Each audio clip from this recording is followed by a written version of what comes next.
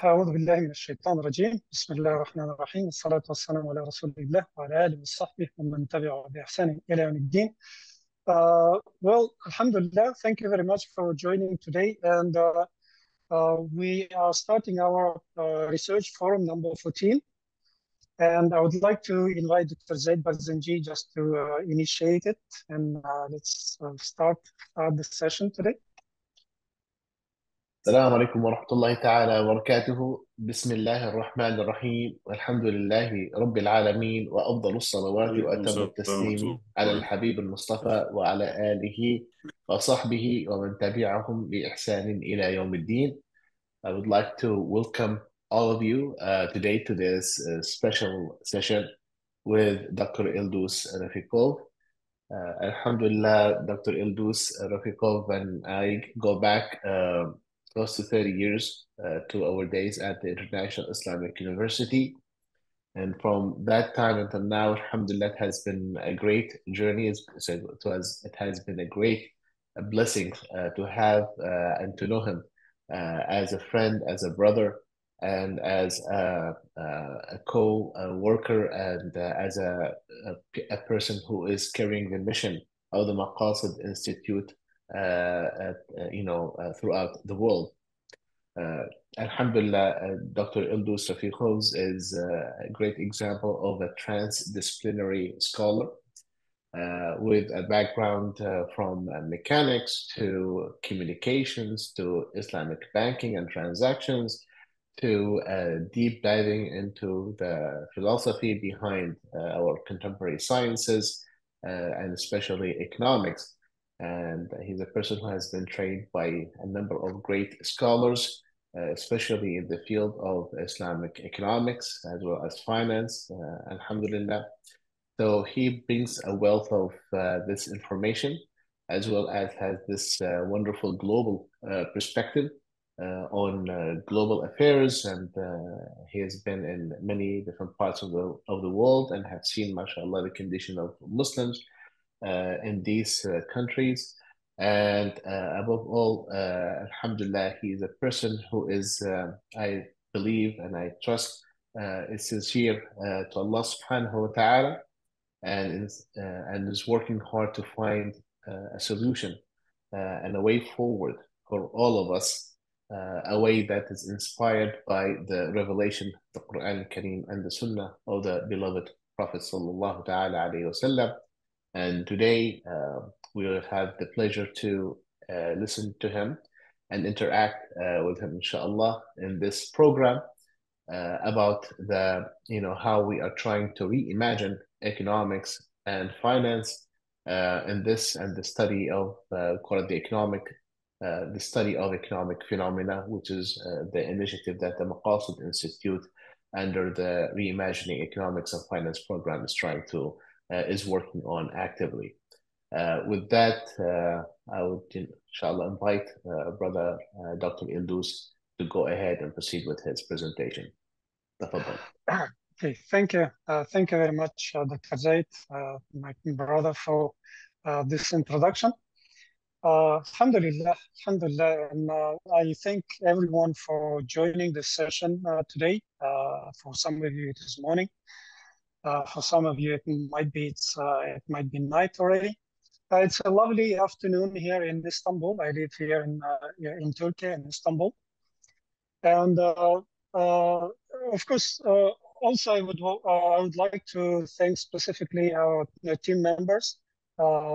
Starting from Dr. Zaid himself, and also our team members and our supporter and sponsor, Brother Yasir Hassan from the UK, and also our sister Ambreen Sultan, who is the Indian national, but she is at IIUM Malaysia.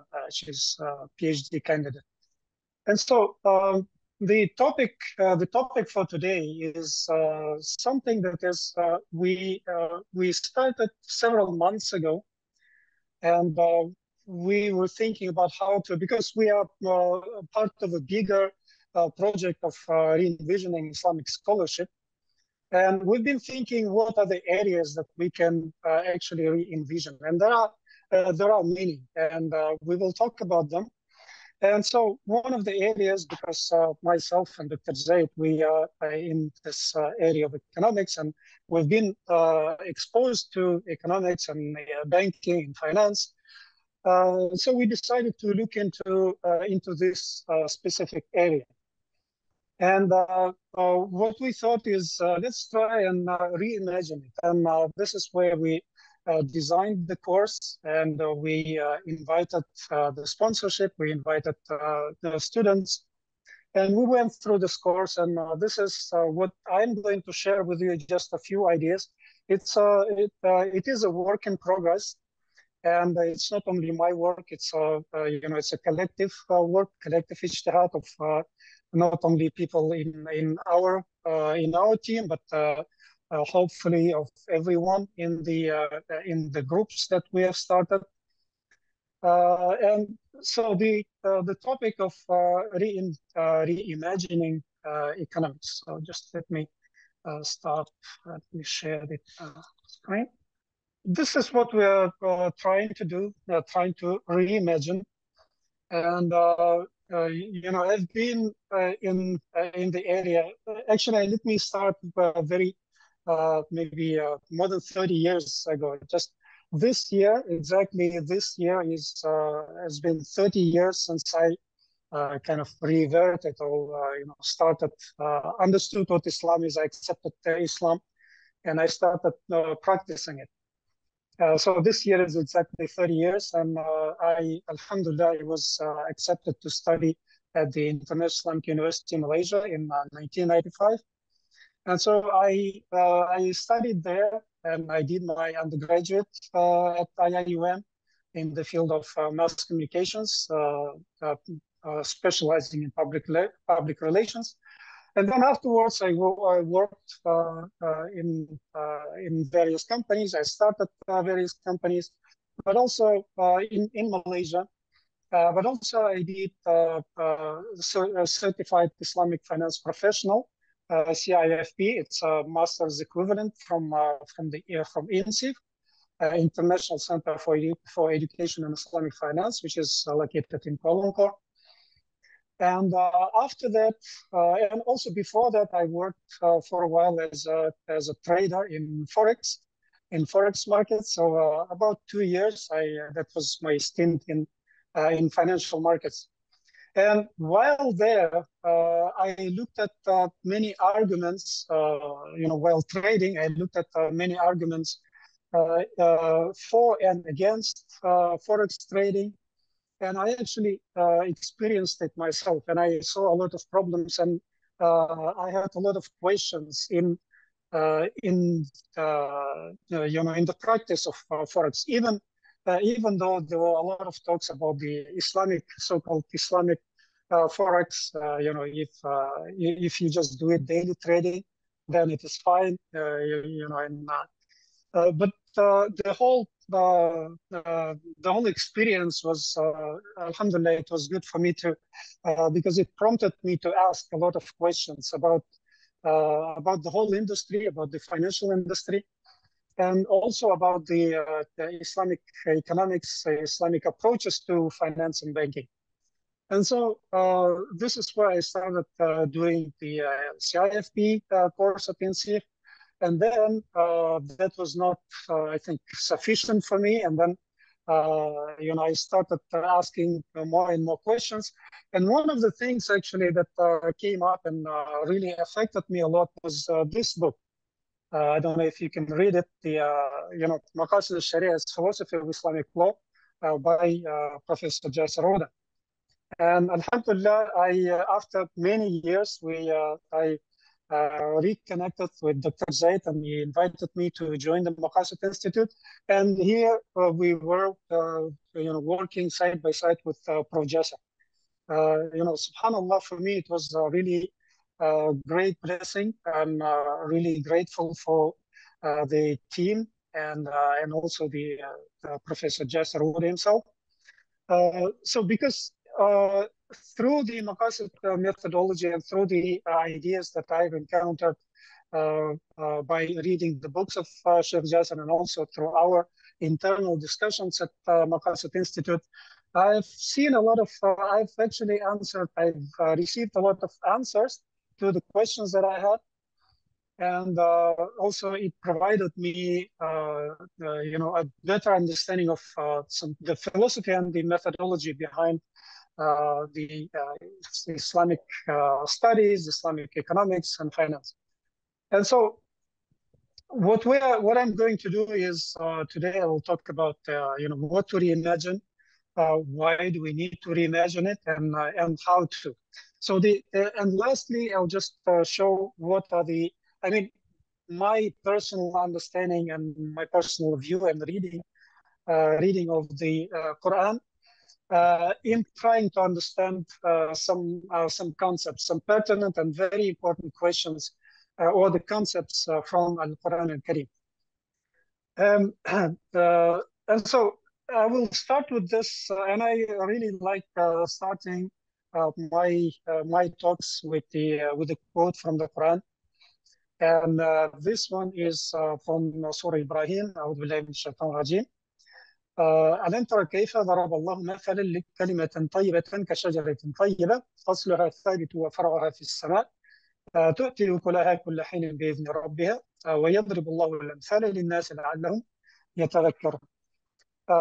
So this is a great example of holistic viewing, holistic being, of holistic worldview of nature. So something that is very well grounded, a tree, a good tree. Here the example of a good tree, which is well grounded, with roots going deep. And so this kind of tree it is able to give the fruit with the permission of Allah, of course, to give its fruits all the time. And so this is something for us to also to think about, and also compare with a bad tree.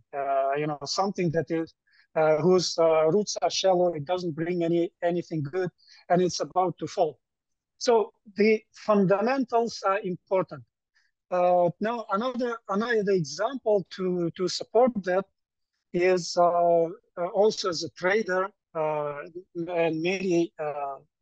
maybe some of you who have been in trading business, in financial markets, you would know that there is a fundamental analysis and there is technical analysis. And so there have been studies and research done in terms of which one is more beneficial and profitable.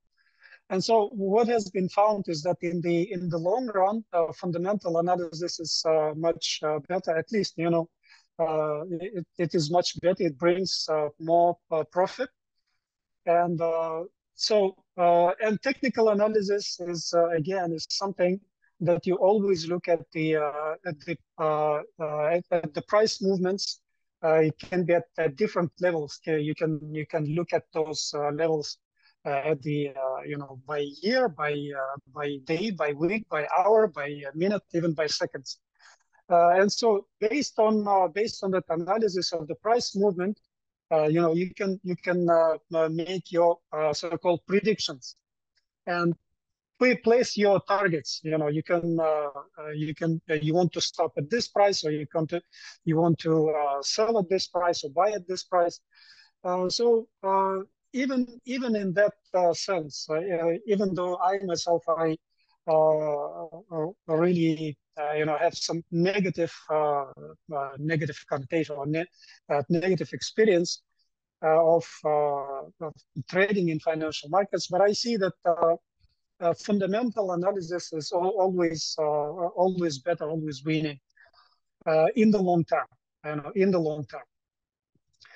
Now, what to reimagine? There has been a movement of reimagining or rethinking or re-envisioning economics for a long time. And every time there is a financial crisis or economic crisis, students, especially university students and many professors in economics and in other areas, they start to question, why does this happen and why we didn't see it, why we didn't see it coming, despite all of the, all of the tools and all of the our abilities in analysis, and all of the tools that the modern economic analysis provides. Still, many economists, and they couldn't see, let's say, the 2008 financial crisis. But of course, some have seen them. And so every time something like this happens, people start questioning, and they start to look for alternatives. They start to look for ways to do something in order to address those questions. And so we look at economics as something very important in this sense, that it gives us an opportunity to really look at the world around us, and how economics and economic thinking and economic analysis and the and economic policy specifically, how it affects the societies. And so every time this happens, people are looking for some way of paradigm shift. And in our institute, we are looking at Maqasid Institute. We're looking at studying, actually shifting our view from disciplinary analysis to phenomena studies. And what we mean by that is basically transdisciplinary or interdisciplinary view of phenomena, of something that happens in real life. We, even though from within the disciplines, we can still define certain phenomena, but they are going to be, these phenomena are going to be defined within that paradigm, let's say today, how we look at inflation is going to be defined only by the neoclassical kind of view of this phenomenon. Even though the phenomenon of let's say of inflation is not per se, is not an economic, is not a purely economic issue. It is an issue of society, of policy, of psychology of people. And even here in, I've been living in Turkey for the last 3 years. And what I see is that people, the inflation is being fed not only because of the policy of the government, but also by the psychology of people, by behavior of people. When they see that they want to benefit from the rise of prices, and beat the rising prices somehow, and so they are involved in this in this circle, they continuing circle. And so these are phenomena which need to be looked, in my understanding, which need to be looked from really different perspective, and actually the Quran and Kareem provides this kind of the top-down view, that the approach from the revelation, that we can look at things and try to understand and try to envision a life which is better. Now, let us look at very quickly at this definition. So here I'm just giving Alfred Marshall's definition, and in his very influential textbook, Principles of Economics, and it is in the book 1. It's in the preliminary survey, and here he gives I think one of the best definitions of economics. By saying that it's a study of mankind in the ordinary business of life. It examines that part of the individual and social action which is most closely connected with the attainment and with the use of material requisites of well-being. So here we see two key parts in his definition.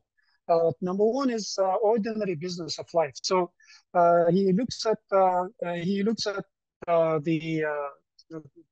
the human life in its like normal, ordinary or normal how we conduct ourselves, but then in connection with the material requisites of well-being.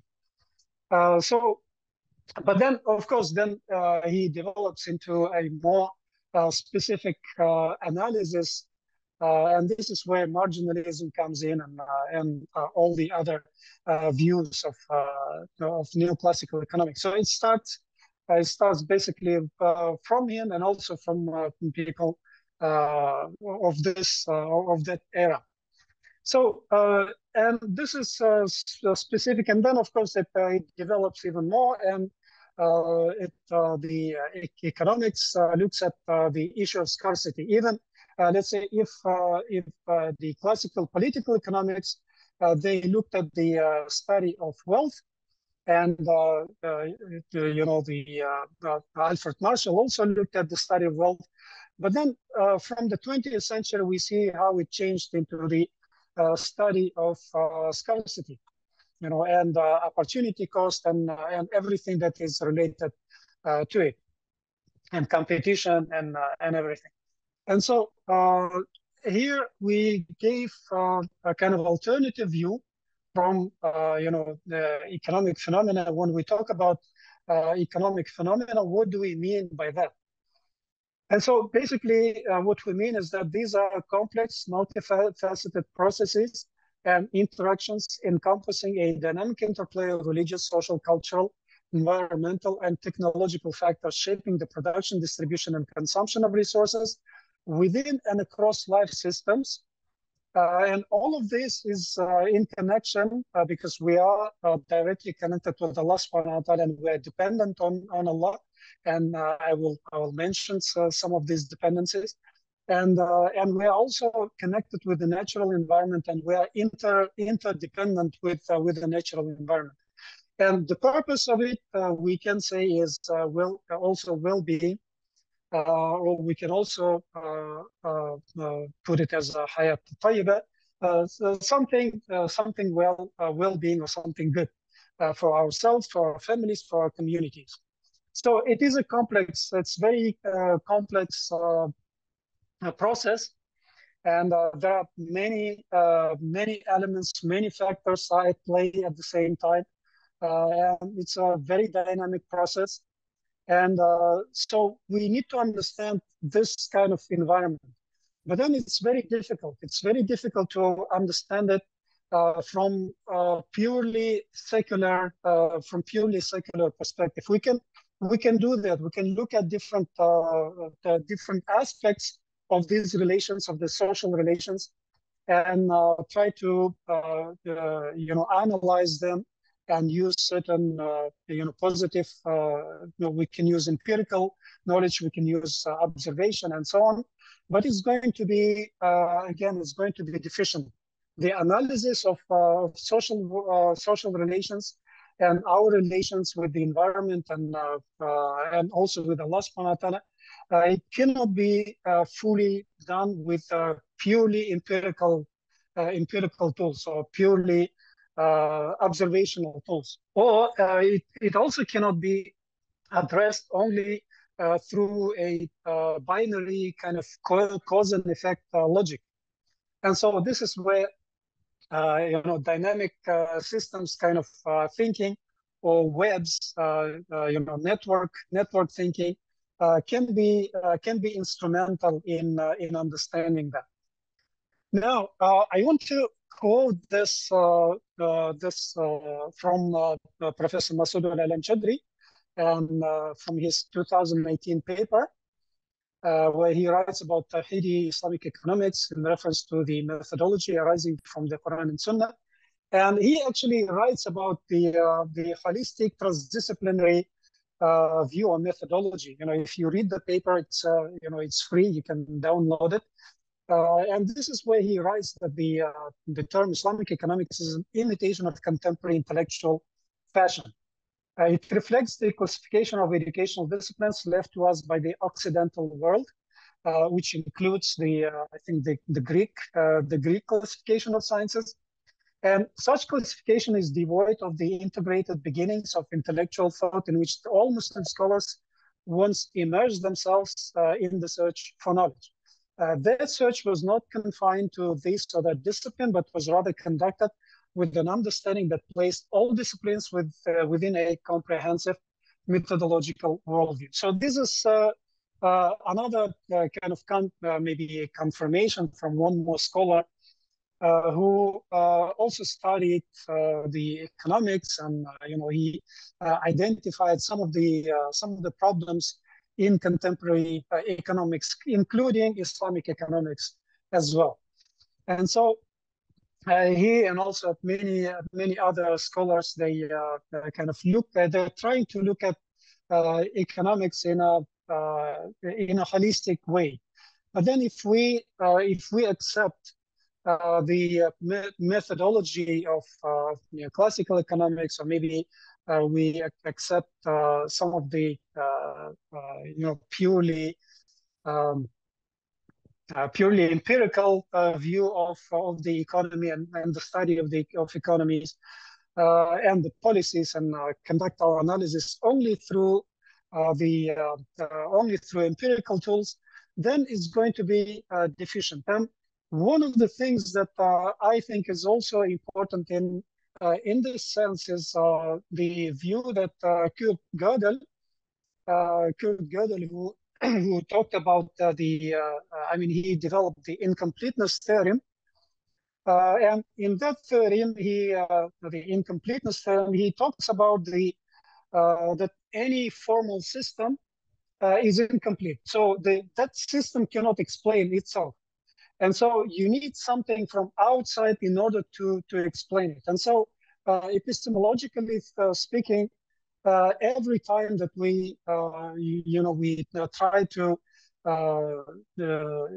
defend and justify something within a system, that we need to bring another system. And if that logic is still the devoid of revealed knowledge, then still we need to bring some more and more evidence, and we can go on forever. But then we can stop at some time, and at some point, and we need to see what is the foundation, what kind of foundation can we and should we accept as believing Muslims. And why do we need to reimagine that? Of course, there have been a lot of writings, and not less. I think not the least of the writings, and I think one of the best books in debunking economics. I mean, the book itself is called Debunking Economics by Professor Steve Keen. Actually, it talks about all the aspects of the neoclassical economics, or the conventional mainstream economics that we have today. And so a lot has been written. So I think we can accept that there are a lot of problems, philosophical problems, logical problems, and the problems with assumptions in the economics. But Islamic economics as a discipline also suffers from some ambiguities and contradicting paradigms. And if you look at the textbooks on economics, then you'll see that the beginning, let's say, if you refer to an economics textbook, an Islamic economics textbook by ISRA, I think, published in Malaysia. It's an excellent, I think, one of the best textbooks on Islamic economics. And it starts with a nice few chapters on the philosophy of Islamic economics. But then it just continues. When it comes to microeconomics and macroeconomics, it takes a kind of conventional look at it. So again, I mean, there are some contradicting paradigms that we are trying to fit into each other. So, but it is kind of problematic. And then disciplinary definition of certain phenomena are often at odds with lived reality. And one of the things, again, we can take a look at that book, at the textbook on Islamic economics, is the idea of money. and the nature of money, and also the idea of monetary policy, monetary economics. And one of the and also the of course related to it is banking and finance and the nature of money today.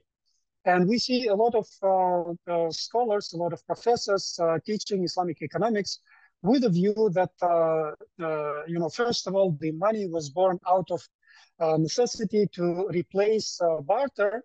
And secondly, the nature of money today is that it is born out of the fractional reserve banking system and the money multiplier idea.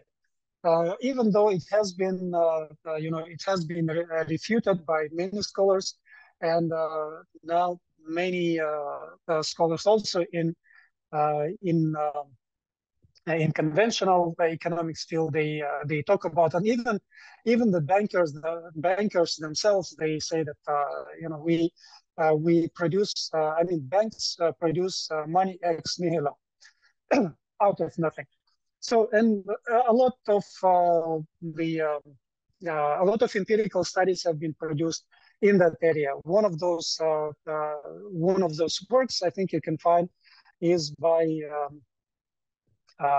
Professor Richard Werner, and also many other, like I think Stephen Keen also, he has the similar ideas, and many others. And also among the Islamic or Muslim economists, Prof. Naideen Mira from Malaysia, he also talks about that.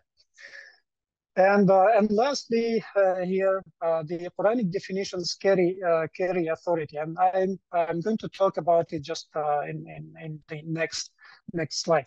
Now, very quickly, here are the sources of acquisition and processing of knowledge. So all of us, we have these 5 senses. We have this is where we acquire knowledge. We read, we hear, we see something with with our eyes, and we have those senses. And then we have introspection, something that we have the self-consciousness. We understand something about ourselves. We understand pain and love and depression and happiness. We understand what is happening to us at the moment. And then, of course, we have memory, and we have reason, or aql. And the intuition is something that it's a kind of insight, an instant insight without conscious effort. And then we have experience. And lastly, and most importantly, is the testimony, or the authoritative source.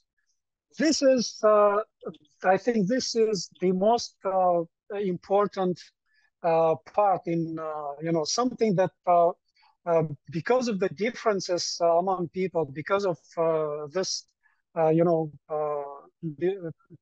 who accepts what authority. Because of that, we Muslims, and actually not only Muslims, the humanity, we go to war with each other. We get into conflict. We excommunicate each other.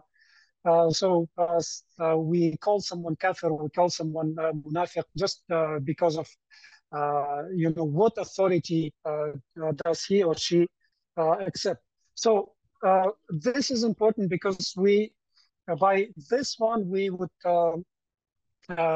argue, someone would argue that my authoritative source is let's say so and so sheikh, or my authoritative source is hadith, or this kind of hadith, or the Amal Ahlul Medina, and so on, or Al-Quran al-Karim, or empirical, or just observation. So what we take as an authoritative source, it is very important here in in defining what is exactly, and maybe trying to agree between believing Muslims what constitutes an authoritative source. And I posit it to you that it must be the revealed book, Al-Quran al-Karim, and also the Sunnah, which is an explainer of the Quran. even though in the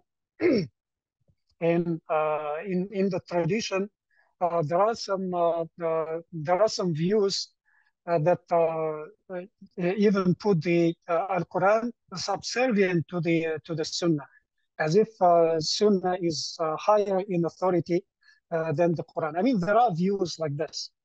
And actually, I just heard this from, if you watch and listen to the podcast, recent podcast that Thinking Muslim with Dr. Jonathan Brown, who explained about the hadith and what are hadith, what it is, how to understand them. And so, according to him, there are many scholars who actually make the Sunnah much higher than the Quran. And so, why I'm stressing on this is that this part is something that really makes us, different. And this is something that we fight over. We got into conflict with each other, and so on. But if we accept and if we agree on maybe one authoritative source, maybe we can agree on some other things. So let's see whether we can agree on that or not. So to continue, and by the way, this authoritative source, it is also a result of our what we accept as a testimony. It is a result of our experience. It is a result of our background, educational background, and so on. And basically, it is a part of the worldview. It's a belief system. It's a point of view about the world of an individual or society. It is aqidah. It is faith. It's paradigm. And the structure of it is that it consists of knowledge, the ideas and principles that we carry, and we develop them throughout our life, and the beliefs and ideals and spirit, and also values that we carry. And these are developed gradually, and these are, again, the worldview is not something fixed. It's something, it is very dynamic. And so it can change, and something just like the qalb, qalb is something that you qallib, it moves, it can change. And so that's why the Prophet ﷺ, he even made the dua, Ya muqallib al-qulub, thabbit qalbi ala dini. So it is something that can change, and we need to fix and really look at the idea of worldview and look very seriously into it, and see how we can, what can actually make it, at least fix, so that it's, so that it is closer to the fitra of Allah subhanahu fitra that we are supposed to be, brought with. So what does the worldview affect? Basically, it affects our emotions, our feelings, the formation of thought, the representation of the world, or our tasawwur. It affects our comprehension, or the idrak, and comprehension of the world around us. So the way that we see something, that we understand something, and also the attitude towards people and events, and also it affects our decision making. And so in terms of comprehension, why do we see it? Is because, for example, the farming. It is important. Farming is important for societies, but then as a worldview of an urban, someone who has been brought up in a purely urban society, has never seen how potatoes grow, or how wheat grows, on the fruits and vegetables, how they grow, and how much effort you put. You have your support. How much effort you put into growing this stuff and harvesting, and bringing it to the market. The appreciation and comprehension of farming will be much lower than the person who, all his or her life was living in a farm and working in a farm. So it's important to understand this, some of these differences, how we how worldview affects the thought, the feelings, comprehension, and tasawwur. And there are many types of worldviews. If you look at some secular sources, they would, especially those who propose, those who follow the idea of unilineal development of civilization, from barbaric to the to developed ones, to what we have today. They would start with a mythological worldview, as barbarians. They would just look at the stars. They would look at some things that are unexplainable, and they start to develop some myths in order to explain them. And as the humanity develops, they would develop some religious beliefs.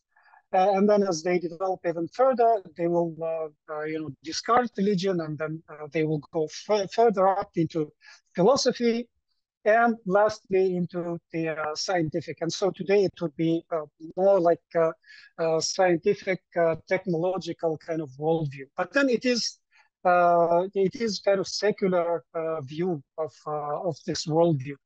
There is attitudinal. I mean, our attitudes toward our behavior in the market behavior, in terms of like decision making, how we our behavior towards people and events, and of course ideological.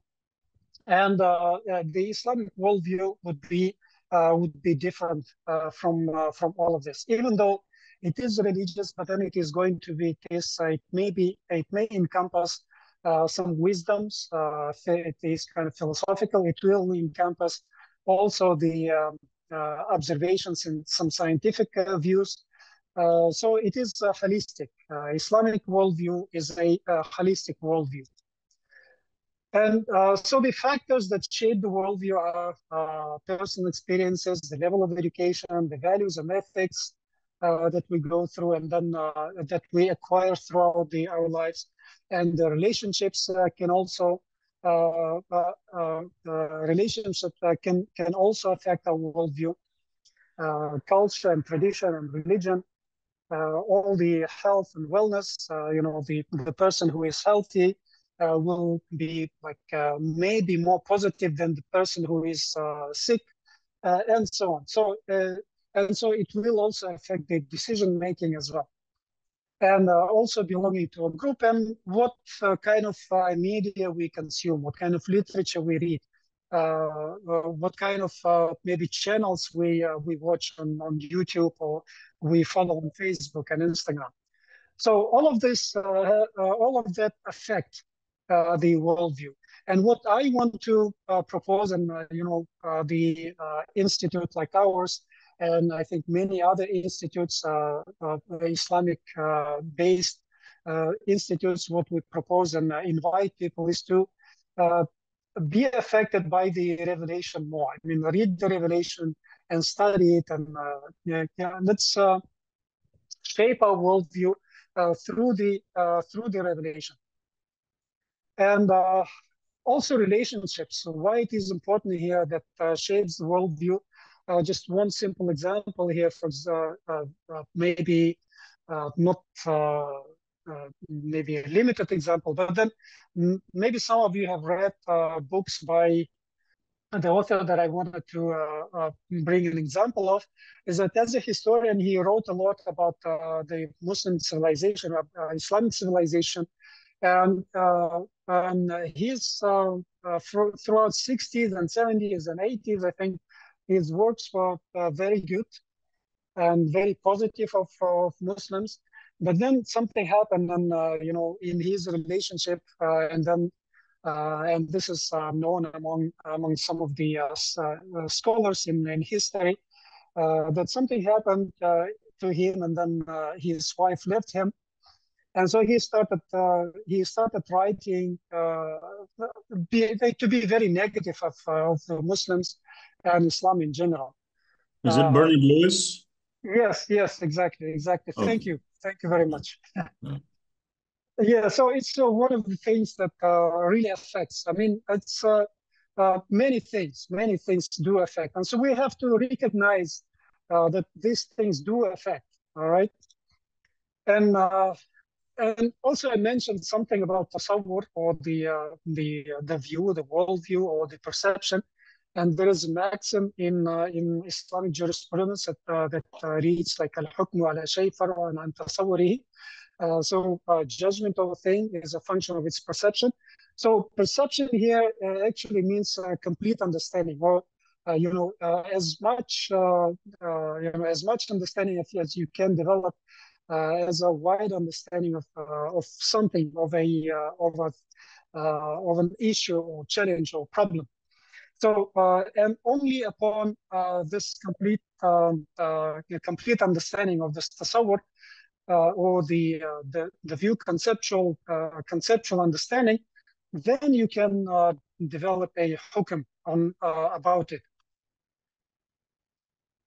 But it's a result of an inductive reasoning on the part of scholars. It's not in the Quran, but it is a kind of inductive reasoning by the scholars, that they came up with this kind of rule. So first of all, we need to critically assess fundamental knowledge, sources, and assumptions. What are the fundamental things that we know in economics? What are the assumptions that we believe, and what are the sources of those assumptions? And we need to look at them critically. So one of the things we need to look at critically, and of course many scholars have done it, is the idea of the perfect information, for example, or the assumption of equilibrium, complete equilibrium. That you need to. It is the economy is able to achieve its equilibrium if it is a free market, like a complete free market economy. And people and the human beings are completely rational. So there are many assumptions that have been questioned, but also we need to, from the Islamic perspective, we also need to critically assess our beliefs as to what is the fundamental knowledge that I am carrying right now. Where is it born? Is it in the Quran? Is it in the words of a scholar that I rely more on? Or is it a correct understanding? And many of this. So it's a critical assessment of our fundamental knowledge, and then also to decide what constitutes the primary source and study, primary source for studies and for research. And so if we accept the Al-Quran al-Karim as the primary source, that we need to base all our understanding on this. Everything that we need to be, whatever follows after that, it needs to follow, be based on that, on the Book of Allah. And to quote one scholar here in Turkey, Prof. Mehmet Okuyan, he always says about the kind of three levels of Muslims, that one or three groups or three levels of Muslims. That one group or one level is that they talk about the Quran without knowledge about it. The other one is, and their thinking is not from the Quran, but it's from completely different paradigm, but they may say something that the Quran says so and so. It is it's kind of a jahili kind of view, and I've seen many people like that also back in Russia, who out of nowhere, out of blue, will say the Quran says this, and it doesn't, and the Quran doesn't have anything to do with that kind of statement, for example. Another level is the people who read the Quran constantly, and whatever they see, whatever they encounter in their life, they analyze and they state some of their views based on their understanding of the Quran. And the third level is the highest level, is those who talk on behalf of the Quran, or those who are mufassirun, those who are interpreters of the Quran. And of course, these are the people that we need to contact. We need to listen to and study with them and see what they have to do, their methodologies, and so on. And all this, based on that, we need to construct a personal and also societal communal worldview based on that primary source, and also critically assess our own paradigm and the methodology, and adopt the methodology that closely follows the primary source. And for that, we need to understand the methodology of Al-Quran al-Karim and the and I guess we will also talk about it in a minute. And inshallah, I hope Dr. Zaid will also add to it in just a few moments, inshallah. So this is the thing that we need to talk here is what is actually the objectives-based methodology that we at Maqasid Institute that we talk about, that we propose, and that we promote. And it starts with the purpose. And all of us, I think, those who studied Islamic studies, we would often hear this this hadith about the إنما الأعمال بالنيات, famous hadith from Umar ibn al-Khattab, that says that the deeds are according to the purpose or to the intentions. And so we start with the purpose, and the purpose needs to be in accordance with the Book of Allah. So, like the Prophet Ibrahim alayhi salam, he said, "Inna salati wa nusuki wa mahyaya wa mamati lillahi rabbil alameen, la sharika lah."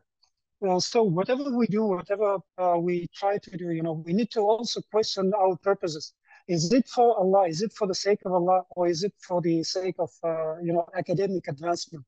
Is it for the sake of just to publish a paper and get and get some promotion and so on?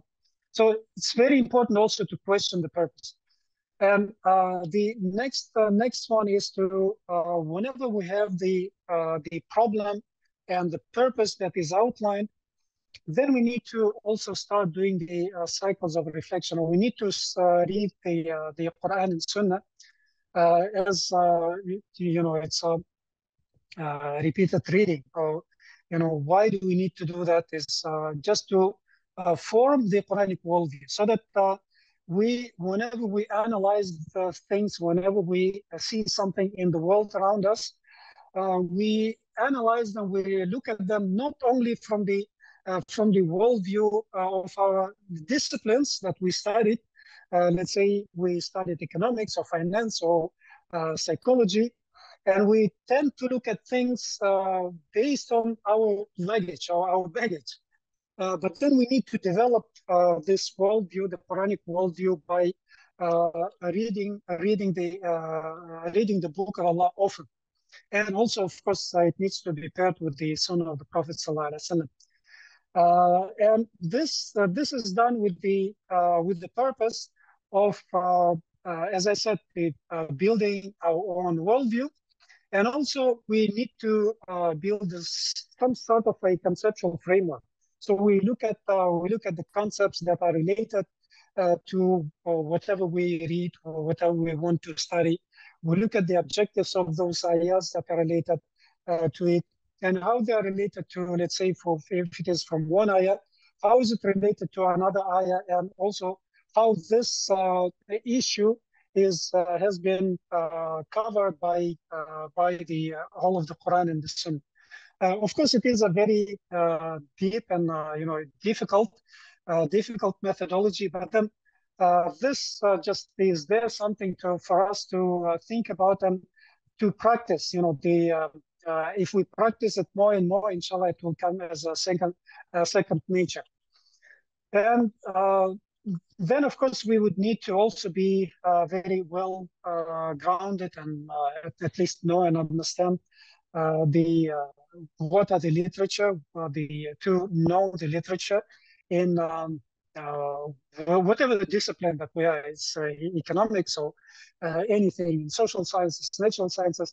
We need to know what are the main theories, the authors, what they talk about, and so on, and also critically assess them and try to assess them critically. And then once we do that, once we have our own conceptual framework based on the Quran, we look at the this issues and problems, how they are given in the in other literature. Then we can also already start analyzing and offering our own explanations or theories, or we can form our own explanation on that. And so it can be applied in research, and can be applied in education and action. And so also we propose another view of the scholarship, the classification of scholarship. And we want to divide them into solely anything that is related to the study of the Quran and Sunnah, and all related to it, like usul al-tafsir, usul al-fiqh, and hadith, and al-kalam, and these kind of fundamental studies that are related specifically to the Quran and Sunnah. Then there are disciplinary studies today that we have. I mean, these are all social sciences, human sciences, natural sciences, and applied sciences. And we want to also invite and more scholars into phenomena studies, so that we understand phenomena from the transdisciplinary or kind of interdisciplinary perspective as they happen in the world today. And another area that we can look at is the strategic studies.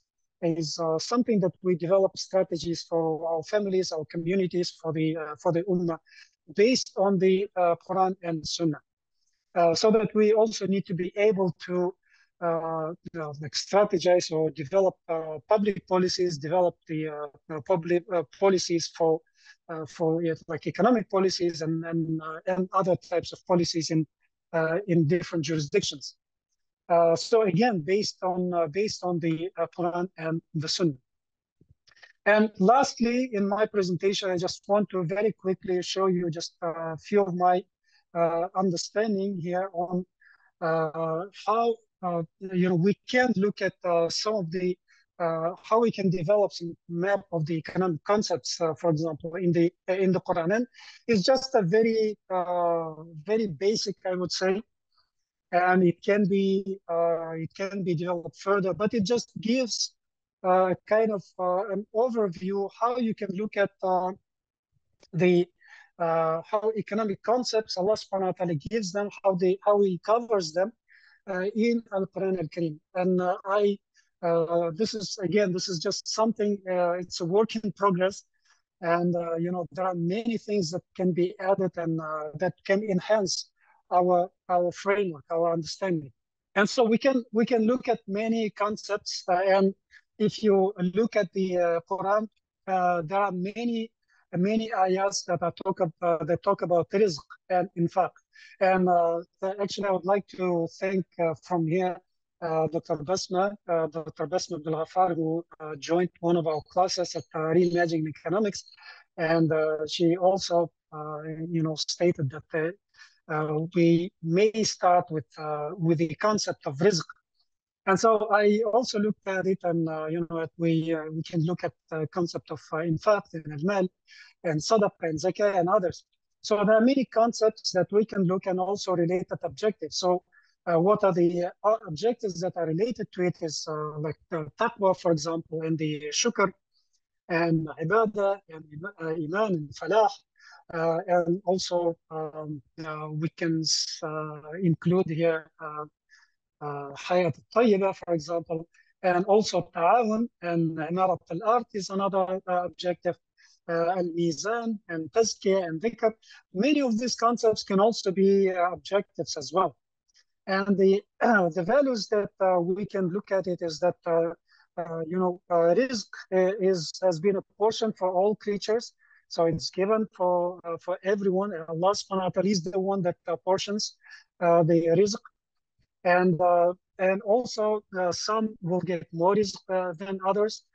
And iman and taqwa may result in blessings from Allah subhanahu wa ta'ala, from the heaven and from the earth. and servants of Allah that walk on earth lightly. So عباد الرحمن عباد الرحمن يمشون على الأرض هونا. So these are kind of values that you can look at. And there are many commands that you can see, like travel through the land and sea and seek his rizq and spend. And actually on spending and charity, there are, I think, the majority of the ayats that are related to infaq or related to economic concepts are that deal with infaq or spending. Spending. Like, do not kill children out of fear of poverty, because Allah has provided for them and for you. Eat what is pure and wholesome. Do not eat or consume what is forbidden. Ta'awun or cooperate in righteousness. So these are commands. These are given in the imperative. So if you read it in the Arabic, you will see that these are given in as a command, as an sphere al-amr. Also write down debt-based agreements, and then do not make wealth circulate only among the wealthy among you. Do not give gifts to persons in authority as a bribe.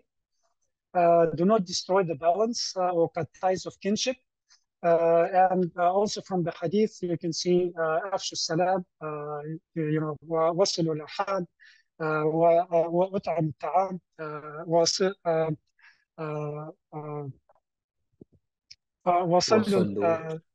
وصلوا الليل والناس النيام. So these are just some of the commands, that are related to the economic concepts. And some of the universal laws that I have enumerated are here. Like Allah is the one who provides from the heaven and the earth. So rizq is from Allah subhanahu wa ta'ala.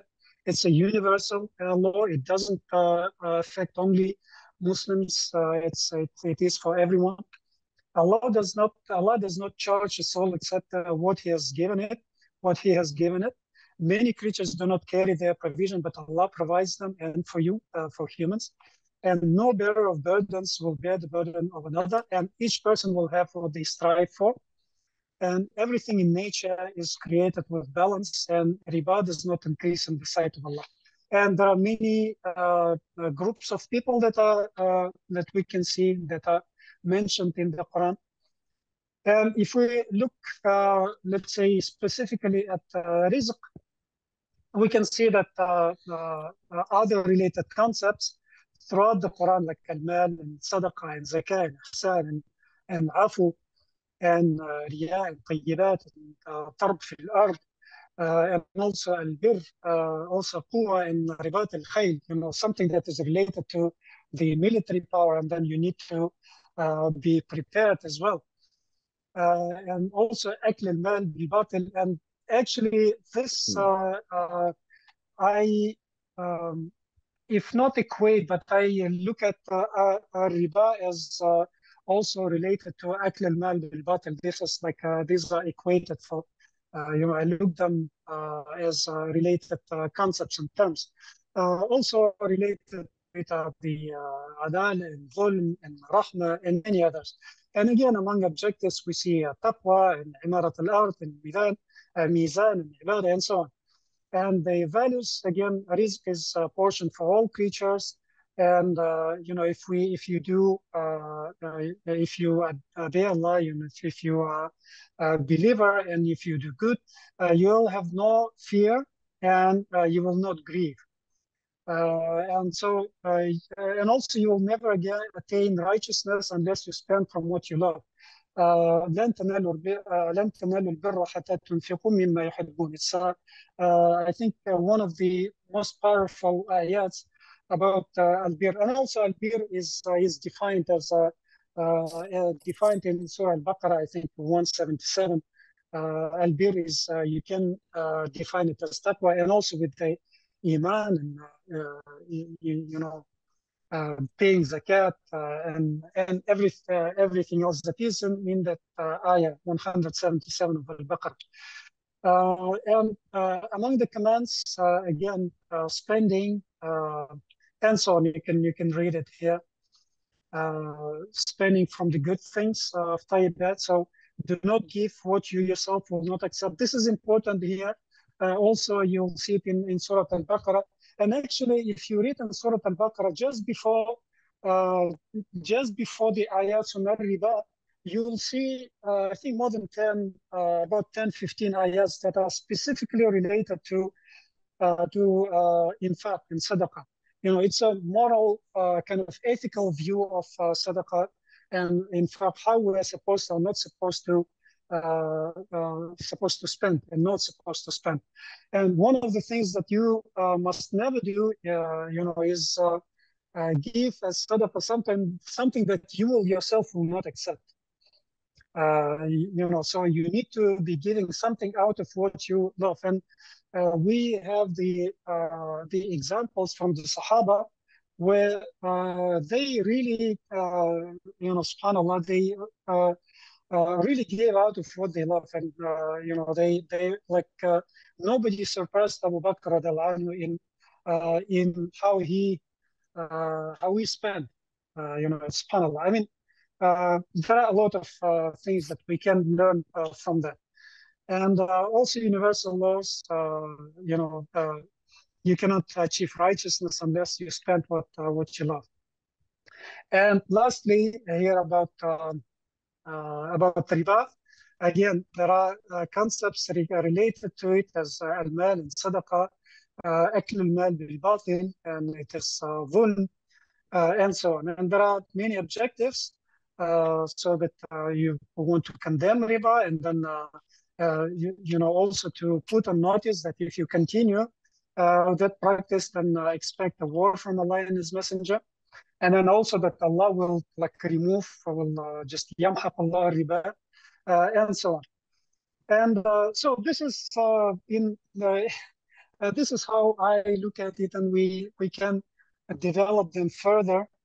And so lastly, the message here, what I would like to say here is that we can, Allah subhanahu wa ta'ala send this book as a complete book, as something that we need to learn from, and that He did not, and He says that وَمَا فَرَّطْنَا فِي الْكِتَابِ مِنْ شَيْءٍ, and there is a lot that we need to learn from it.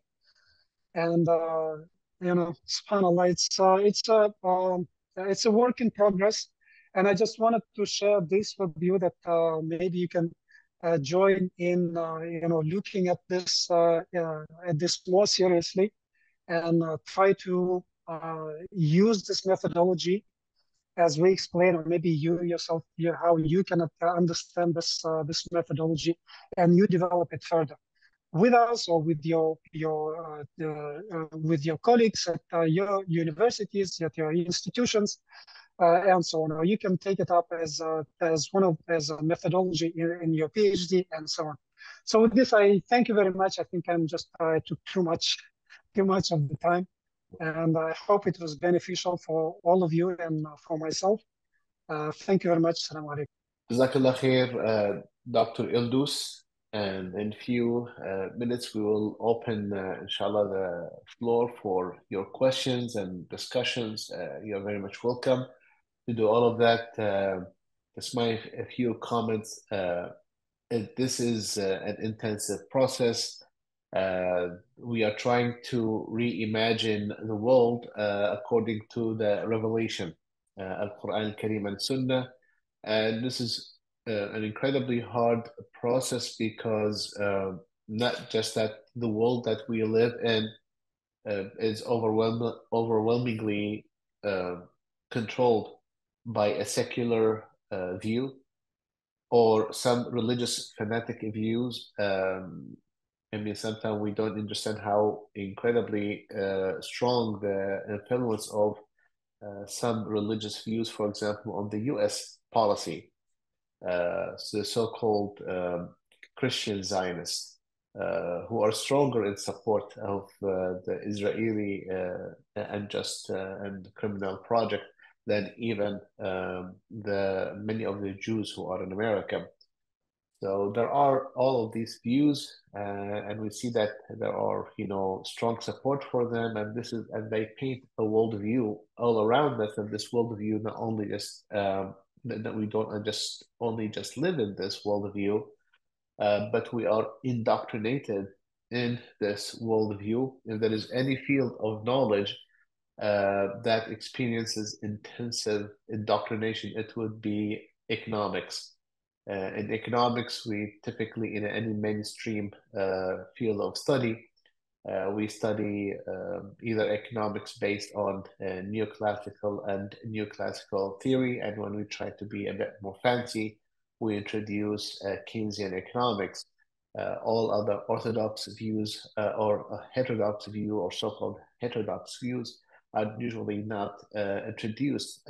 This is very unique situation in economics. It's really brainwashing because almost in any other social science field, you do not just study one or two theories. Usually there's a lot of theories, a lot of approaches to dealing with any issue. So it is incredibly hard. Yes, it is incredibly hard to start to reimagine this world. Nevertheless, there have been lots of efforts in this field, and we do not claim that we are reinventing the wheel. We just want to build on what we've learned and try to push this conversation and discussion forward. بعونه تعالى. The fundamental thing that is what we propose at the Maqasid Institute, that this reimagination process has to start with reflecting on the Quran Kareem, and the first step is tadabbur, and and this term of tadabbur, it means just simply following the ayat, and don't be selective in the following the ayat. Follow the ayat from Surah Al-Fatiha all the way to Al-Ikhlas and Nas. Follow one by one. So this is tadabbur. Just follow the ayat of Allah subhanahu wa ta'ala as you contemplate one issue or one question or one objective.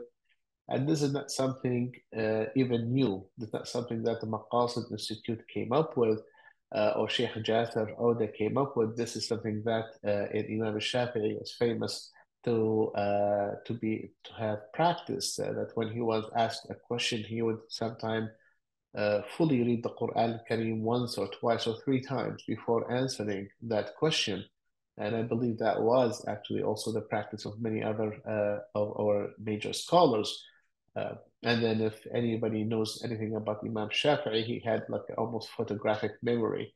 Yet he would go and involve himself in that process of tadabbur. And after the tadabbur comes this process of, for example, if you want to term it, tafakkur, like you reflect on what you have learned.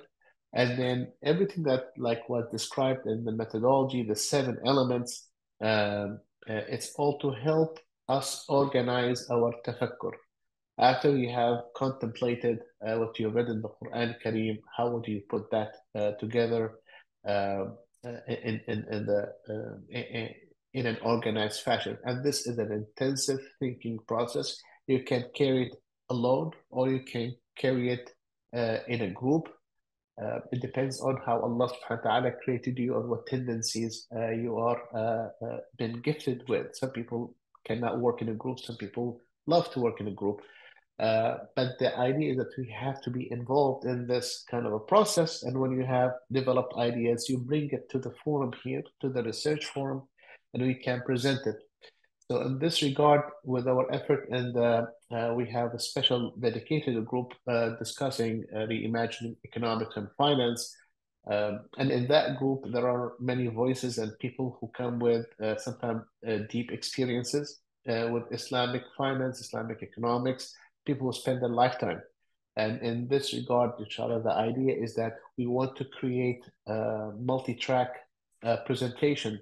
Some of them will bring these experts and they present their own view, not necessarily from a Maqasid methodology perspective, but they can simply present it and we can discuss it and we benefit from it.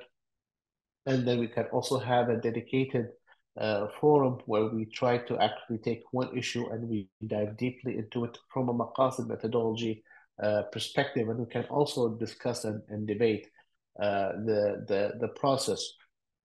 But everything else discussed here is that beside contemplating the Quran Kareem and relating the Sunnah of the Prophet ﷺ to the Quran Kareem, I want to really make sure that you all understand this is a human ijtihad, human effort and ijtihad. It can be critiqued, can be added to, can be taken out.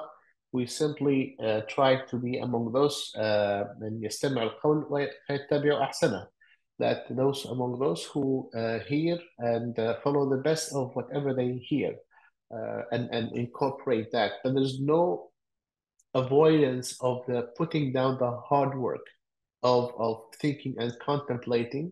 And one of the steps and the methodologies that what we try to do is that trust in Allah's word when Allah subhanahu wa ta'ala tells us all that iqra, read for yourself. And it's not just simply sounding the words, but actually to understand what Allah subhanahu wa ta'ala is trying to communicate to us. Second, to trust in Allah subhanahu wa ta'ala when Allah subhanahu wa ta'ala says and tells us that I have made this Quran easy for contemplation and understanding. So where are those who are, ready to understand and contemplate?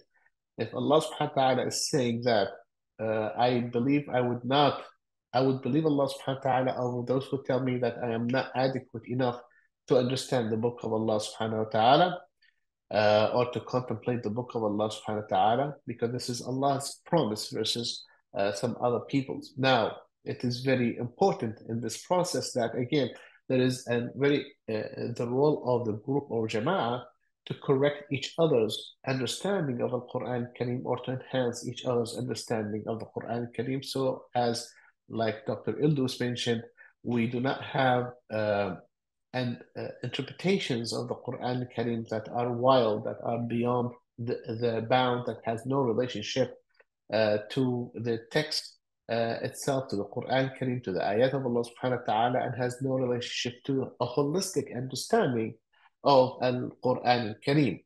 That is also incredibly important, and that comes from like I said, two factors. One is that the group of knowledgeable and expert and concerned Muslims who are form these groups, and then for example the fuqaha of iqtisad and fuqaha of it can be social sciences and psychology, so on and so forth, and the group kind of complement and correct each other. And if we have further differences on some interpretation, then we always have what we call the usuli scholars who have deep knowledge of the Quran Kareem, the Arabic language, and the Sunnah of the Prophet sallallahu alaihi wasallam, and then they can be referenced. And alhamdulillah, Maqasid Institute have plenty of, mashallah, of such scholars that we can refer to. So that is a very important. The other thing is what we call one of the steps in the Maqasid methodology references literature review. And in the literature review comes the point where we can consult, or it is important for us to consult the literature. And part of the literature is the tafsir of the Quran Kareem. Part of the literature is the understanding of our four scholars and previous scholars over 1,400 years of history of Islam. Nobody can really progress without remembering their roots and remembering this massive wealth of wisdom that was left to us. So this is also important to correct our understanding, but it is incredibly important to not allow initially direct interaction with the Quran Kareem. That is the fundamental thing that the Maqasid methodology calls upon all of us to do, is that allow the Quran Kareem, allow Allah subhanahu wa ta'ala to speak to you directly, to you with all of your experience and all of your life challenges, all the knowledge that Allah has given you. Because once you immediately refer to tafsir, then that is, even though it comes from a great scholar, but that's still this tafsir is the understanding of that specific scholar at specific period of time of that verse. Even that same scholar, if he would read the same ayah after 1 year or 2 years or 10 years or whatever, he would have probably deeper understanding or different understanding of the same ayah. It's just because this is how Allah subhanahu wa ta'ala created us, and this is the miraculous nature of Al-Quran Kareem. So this is just really few comments I wanted to share with you, and I'm very happy if you would like to, you know, join, raise a question or discuss a point. Please either raise your hand, or you can speak up if I have one hand raised. I'm trying to figure out who's that. تفضل أخي. No. Oh, this is Sheikh Bashir. تفضل دكتور Bashir. All right. Assalamu alaikum wa rahmatullah. And thank you very much, Dr. Ildus, for that, for me, very eye-opening presentation and insight into this paradigm. I have two questions, if you'll permit me. My first question has to do with epistemology and teleology. So, in my understanding, in terms of the Islamic worldview and its expression, Islamic scholarship, it seems that epistemology is everything, pretty much, because we have to have that basis of knowledge and our scripture, etc. Confirm your speaking language. Okay. So, and of course, we have a variety of paradigms when it comes to what is accepted as epistemology, between the different schools of thought, etc.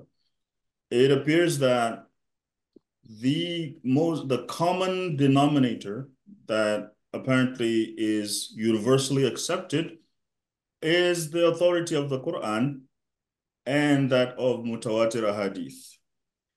And then after that, whether the hadith is sahih or different grades, and of course that's also subject to who classifies, it is all dhanni. It's, so if we were to envision a paradigm of epistemology where the Quran and mutawatir ahadith is like the base, the core epistemology, and anything outside of that becomes acceptable or ignorable, particularly when it comes to nahi or prohibitions, based on the view that the default state of things is ibaha, is permissibility.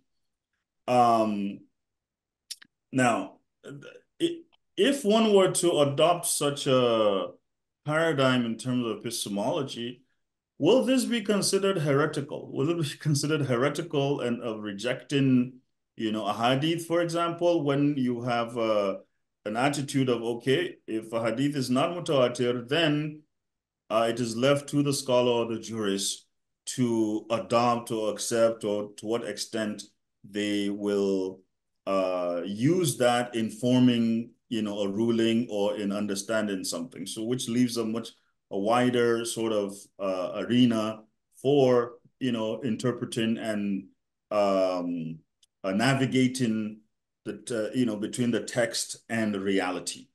So I don't know if that question came out clearly enough, but I would like your thoughts on that. And may I ask the second one, or do I wait for the answer to this first? Let's address the first one. Okay. Okay, in terms of epistemology, the sources of knowledge and the nature of knowledge in Islam. And again, here I am just expressing my own view, and some at the Maqasid Institute, of course, will may agree with it. So the epistemologically, the source is Al-Quran al-Kareem. And when it comes to hadith, I personally am very cautious because I do not want to say or express something as if it has been said by the Prophet of Allah sallallahu alaihi wasallam without full knowledge. And I'm not an expert in in hadith. Whereas the Quran is there, it is open. And as Allah has mentioned, وَلَقَدْ يَسَّرْنَا الْقُرْآنَ لِلذِّكْرِ فَهَلْ مِن مُدَّكِرٍ. I mean, and if it is it's مبين, it is open for people to understand and to read. Of course, as you mentioned, the hadith mutawatir, that we need to accept it. Is it at the same level? I wouldn't. I personally place all the hadith, all the sunnah under the Quran. So the Quran is at the like it's at the pinnacle. I mean, it's the main. It's the primary source for me. It's the primary source. Everything else, I mean, all the hadith are the secondary source. Even though there are scholars who would contradict that, who will debate that, and of course they have their own reasons for that, and even to the extent they are saying that the Sunnah is the main explainer. So will it be heretical? Well, if you read the Quran, I mean, the Quran speaks for itself, and if you accept the Quran, if you accept also the Sunnah of the Prophet ﷺ, I don't think it is heretical. But I am personally very cautious about the Hadith. If I don't see that it is that it's not only Hadith, but it's not contradicting the Quran, and if also I would really be very careful before mentioning it if I'm not really sure that it's that it is safe. It's safe to quote that hadith, so that I know where it I know the riwayah, I know the where it comes from, maybe the sanad and so on, and its classification. So in terms of hadith, I would really be, I mean, I'm personally very cautious, and epistemologically, the Quran is the primary source, Sunnah is the secondary source, and everything else need to be also be looked at, analyzed critically, studied critically, based on this primary and secondary sources. That's my view. And I hope it's clear, and it is part of the, hopefully it's part of the Maqasidi thinking. That's how I understand it. Yeah. If I may add just a few commentary. Now, so obviously this is, as Dr. Ildus mentioned, interacting with the hadith and the differences of opinions among scholars from a long time until now. I remember one of the early research topic that I had was Hujjiyat al-Sunnah, which is the wider context here is that what is the degree of depending on the Sunnah when it comes to Sharia al-Islamiyya in general and fiqh. And here we have, sometimes we talk about two different things, because if you come from ahkam point of view, so you start talking about epistemology, and then you quickly started talking about mubah wa manhi anhu and al-haram, and then we can exclude. And this is all within the context, and this is of ahkam, which is really like this is the Sharia, or this is the legal Islamic system. From an epistemology point of view, the haram and mubah all is indication, like, why is this haram? So we have to understand the wisdom behind al-tahrim as part of understanding the proof or the hujjah and how Islam reasoning and reaching decision, or reaching tasawwur to develop ahkam we arrive at that. So this is all important, but you can see how the perspective in economics, we're going to try to see how does that translate into productive economic systems versus unproductive, or like what are the ma'alat, and not ma'alat just simply in ahkam to reach haram and halal, just to see that what is the best situation for humanity. Going back to to the issue of a sunnah, now, so one thing that is one of the biggest challenges when we started dealing with a sunnah. Now, obviously, Ahlul Sunnah wal Jama'ah, as I believe we are all here, part of that group, Alhamdulillah. Then we completely realize that it is one of the most precious things that we have in our life is to know about the Prophet Sallallahu Ta'ala Alaihi Wasallam and to know every single detail about his life. To follow his example and that just is out of our deep love for the Prophet Sallallahu Ta'ala Alaihi Wasallam. So this is ingrained, this is indisputable. The challenge, as we can see from the early on, from the Hanafi school of thought, based on Ibn Mas'ud and other early Sahaba, Ridwanullahi Ta'ala alayhim, we understand that number one, they do have big range of assessment of hadith strength. So when you mentioned tawatur, and some recognized scholars consider that there is probably just one mutawatir hadith, which is من كذب قوله صلى الله تعالى عليه وسلم من كذب علي متعمدا فليتبوأ مقعده من النار. He who lie upon me intentionally, let him have his seat in hellfire. So then if you just go out and say, like, how many mutawatir hadith exist? And mutawatir hadith is very important because in matters of aqidah, we only accept mutawatir hadith. We do not accept ahad. Now, even in ahkam where we started having differences, but again, most of the time to purely say halal and haram, or especially haram, we would like to have something that is mutawatir and sahih, which is very hard to find. So then we end up in that area where this is has a sahih sanad and so on and so forth, but can have different interpretations. And one of the major issues about the interpretation of the hadith, even if it's a sahih sanad and it has the chain is strong, is that we always end up with what is the context, and we end up with what is the fullest version of that hadith. So Al-Imam al-Bukhari, rahimahullah, he would mention the same hadith in different abwab in his book. And the reason this is mentioned is that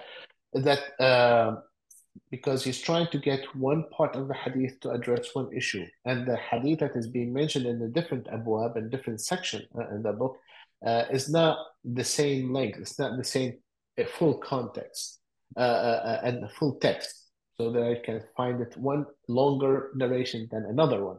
And the longer narration, typically, the longer the narration of the hadith, it gives you a lot more insight into what is being said and what is being discussed. There are why the Prophet ﷺ said this or that. Tends to be really a huge challenge when dealing with the hadith, that we do not know the context of the hadith fully.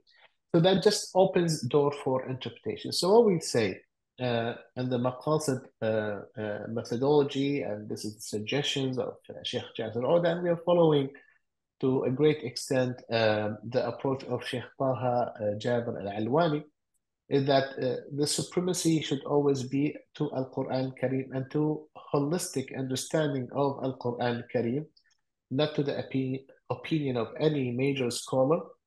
And when it comes to the hadith of the Prophet Sallallahu Ta'ala Alaihi Wasallam, that hadith needs to follow the overall direction and of the Quran Kareem. And when we reach some very difficult decisions, if there's some specific hadith, then we have to really, then that's what becomes an area of deep scholarship. And this is what I said, that this is raised to the level of Usuli scholars to have that deeper conversation. But until we get there, until we get to that point, let us first focus on contemplating Quran Kareem and understanding the Sunnah. And that's why one of the things that we recommend when dealing with the Sunnah of the Prophet ﷺ is to use the book Ma'alim al-Sunnah للشيخ صالح الشامي. So what Sheikh Saleh al-Shami did, who is by orientation, he is of the Salafi approach, or Ahl al-Athar.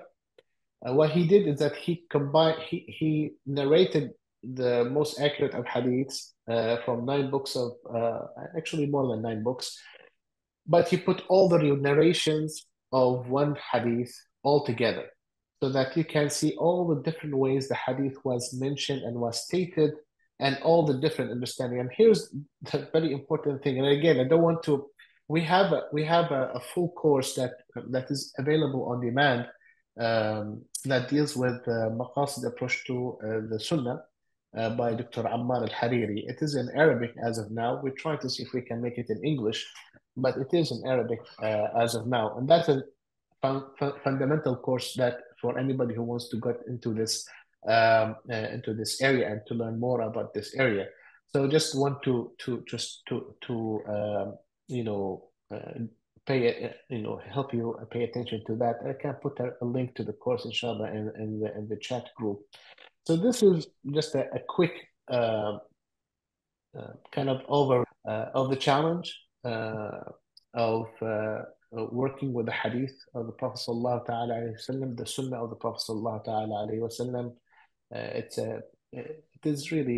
a huge area of debate, but within that we want to have proper treatment of the subject by not just simply allowing anybody to just reject the hadith. That's why we go through circles.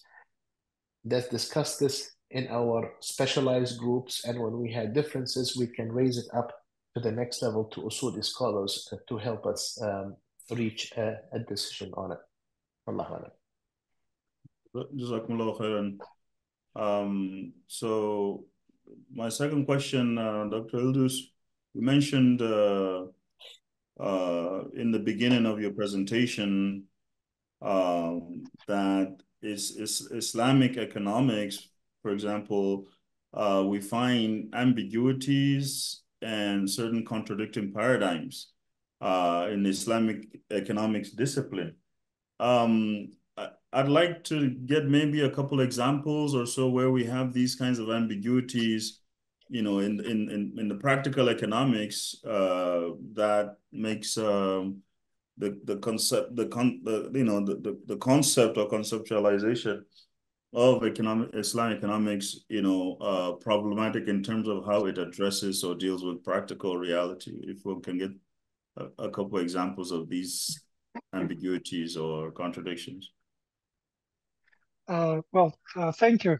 Thank you for the question. So first of all, one area that we can look at as first is the philosophy. The part of the Islamic economics textbooks, when they at the very beginning, usually in textbooks, the very first chapters, first 2, 3 chapters, they would look at the philosophy, the methodology. So that part is sometimes it contradicts the more applied sections of textbooks. All right. So, for example, if you if you read the book that I mentioned, this published by ISRA in 2018, and as I mentioned, it is one of the best Islamic economics textbooks today. Islamic Economics Principles and Analysis, published in 2018. So the first 3 chapters, if I'm not mistaken, they are really good, and they provide first 3 or 4 chapters, if I'm not mistaken. So they provide a very nice outline of all the philosophical discussion, methodological discussions that exist in this field. But then when it comes to let's say when it comes to microeconomics, and so they just follow this neoclassical way of dealing with economics as micro and macro. And so when they deal explicitly with the issues of supply and demand, for example, so they use still the same what is it, neoclassical ways and tools, and the ways to the analysis that is used in microeconomics. But of course, they after that they also state some of the ideas from Maqasid al-Shariah, for example. And this is actually another area in Islamic economics, and especially finance and banking, Islamic finance and banking, where they use Maqasid al-Sharia not specifically as a critique, but as a justification of the existing practices, right? The existing practices of the banking, Islamic banking industry. So, and there are a lot of books, and actually one of the books I critiqued in my PhD thesis, and I was really scolded about that. It is something that exists in the literature. So these are just two examples, and usage of the Maqasid al-Sharia, and also when it comes to the issue of money, for example, money and monetary policy, they still use the kind of conventional and mainstream view of the nature of money and the monetary policy, the instruments of monetary policy, even though when if in the conventional mainstream economics, they look at interest rates, interest rates as the main the main tool. But from the Islamic, they would just look, we need to devise like financing rate, or something like that. So still the paradigm is the same, but trying to use that paradigm, and from that, within that conventional paradigm, trying to bring some solutions, like Islamizing those solutions. I'm not saying these are wrong, but it is just one of the ways to look at to look at the issues and try to find a solution. And they've been talking about this and looking at these issues for the past 40 years, since beginning of 1980s actually. And the debates are still going on as to what is riba and how to whether riba is only interest, or they always write about riba al-nasiya, riba al-fadl, and so on. So these are just a few things, and of course there are many, like sukuk, for example. And in sukuk area again, you can use the contract, like the ijara contract, but the economic effect is the same as normal bond. So these are just a few things, and these are matters of a lot of critique, and I think scholars have also critiqued these tools and these approaches, and it's a huge area, definitely, it's a huge area. Like an example of that, of course, we have the aqd of tawarruq, that we have a huge controversy around it. There is a challenge here, that this is obviously going around and around trying to solve a problem, which is some people need, companies or individuals or businesses require liquidity, maybe short-term liquidity. Then instead of just simply giving that liquidity upfront, then we end up with one transaction. You end up structuring 2-3 transactions to get to the same result. And this is the big challenge. And I would like to have everybody understand this point very carefully. The people who made ibaha for this transaction, there is nothing about their taqwa, there is nothing about the love of Allah subhanahu wa ta'ala or the Prophet sallallahu ta'ala alayhi wasallam. It has nothing to do with any of that. But there is part of the modern or contemporary or the training of fuqaha that they truly believe that if they can meet the letter of the fiqh, or they meet the strict criteria of interpretation, then they are okay. They are okay with Allah subhanahu wa ta'ala. They are doing their job.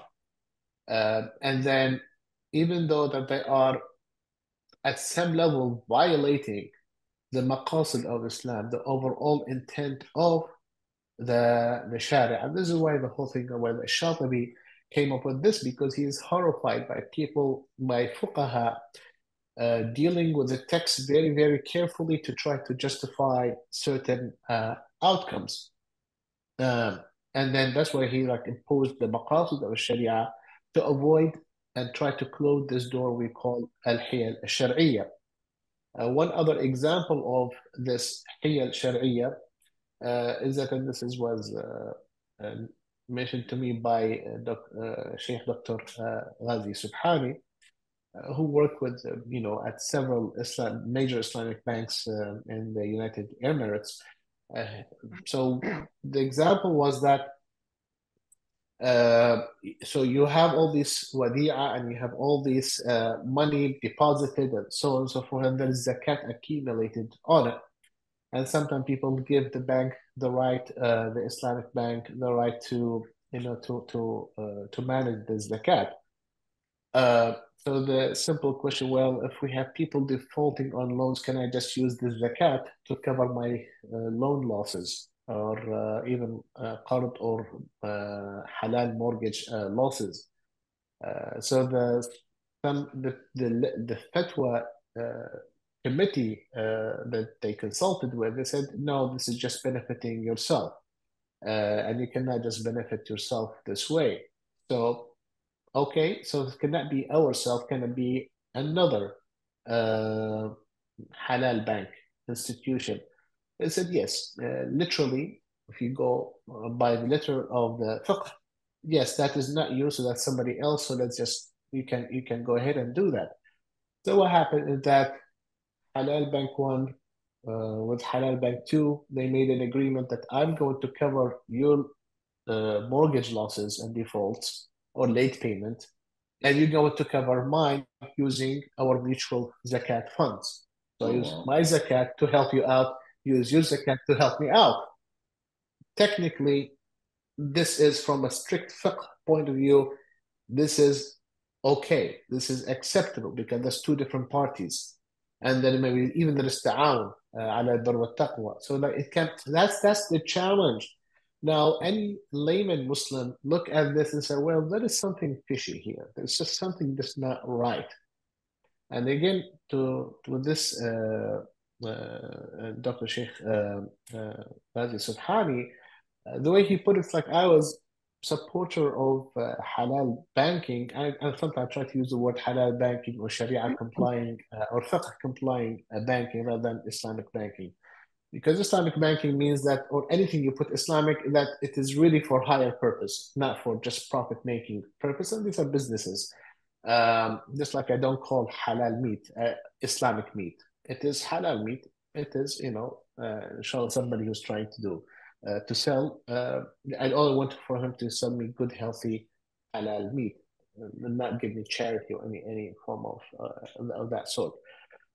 So he get to this point, which is something I share with him as well, is that sometimes it is worse to call something this is Islamic mortgage when a layman Muslim looks at it and say, well, you just replace the word interest rate with the word murabaha, and that's all you have done.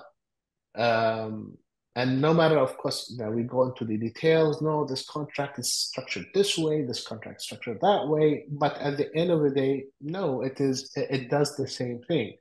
So here we said, sometimes it's better to say that, like from his perspective and my perspective as well, I carry that point of view, is that to say that, look, this is a necessity that our community need to have homes. And right now, we need to work hard to provide a truly Islamic approach to provide. Until then, this is the least, this is a necessity to deal with this riba institution, to allow people to to provide housing for themselves, rather than relabel the contract as a murabaha contract or something like that. This is, again, at the end of the day, I realize that, and Sheikh Ghazi and others realize that many people find comfort in calling this Islamic bank and calling this Islamic contract, and alhamdulillah, they're going ahead and getting their homes, and that is fine. But I would love for another class or group of concerned Muslims to find real solutions. And I think one of the challenges that we're having, whether it is in the West and sometimes elsewhere, is that the young Muslims in America or UK or Europe, they don't accept these contradictions. When they see this, this way of presenting Islam, so like, so really, what is Islam? It's just like labeling and wording. You told me that Islam is a much deeper and profoundly different than the capitalist society, but I only see you, making gimmicks and just changing words around. And there, when they pay attention to that, they feel like they are, betrayed. This differences that we are raising is trivial.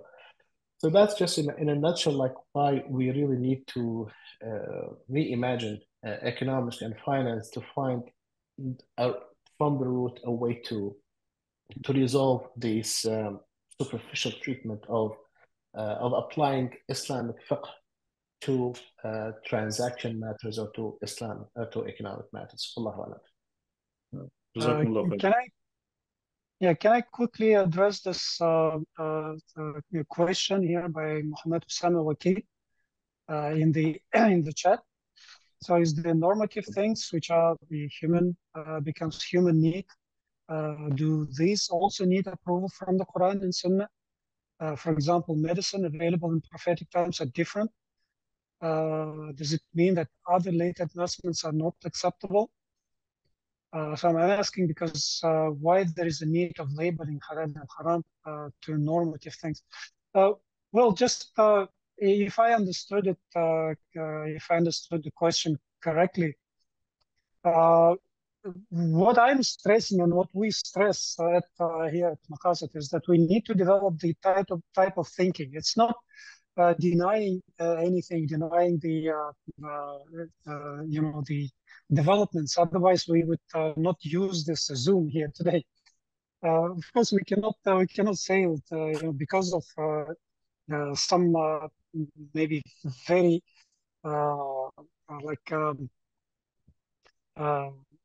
so some what is that? If some people use, some very deviant people like use the Zoom, we cannot use Zoom because they do it. No, of course not. Of course not. We just want to help realize the worldview. That's the main thing. And whatever is in the common sense, it is common sense. If something is working, let's say in the medical industry, like some medicines which are modern and are helpful. But then again, even the big pharma have to be really critical today, and you need to be also looking at the purposes of those companies and their pricing policy and so on. The intellectual properties that they pursue, and there are many things. But in terms of like common sense things, we don't deny the novelties, innovations, this kind of things in technologies, in industries. But then it needs to be like filtered. We have the worldview, the Quranic worldview that can serve as a filter. Kevin, I would like to address Sister Muna Saleh's question that deals with the work of Omar Badillo and the end of economics and the gold dinar. So I came aware of about this work, and I can't say I have read the book carefully, but I kind of skimmed through it. because this is kind of part of my training. I'm a monetary economist, and I know these issues around gold dinar. I am skeptic about the returning purely to the gold dinar. Now, this can be part of the overall structure. Now, going to the gold dinar under what structure? Under the modern capitalist economic systems, then no, it will be disastrous to go back to the gold, a gold standard. It just does not fit with our modern economies. And one major reason is that one reason you're trying to say, let's use a gold, let's use a gold monetary system, is that we are assuming that supply of gold is constant. And we're trying to assume that the relationship between the value of gold and demand for gold relative to other products and services is constant. And these are just simply not true. If you look at the value of gold, now, of course, this is our problem sometimes, like even when we say, how are you determining that gold has a stable value or not? Because sometimes we're using currency, we're using fiat currency to determine that. But even if you use that as to translate, and like this is what the value of gold in terms of dollars, and in terms of dollars, this is what the dollars can buy. And they also use the inflation in the indices to translate this, and then we take the dollar out and see what is the purchasing power of gold.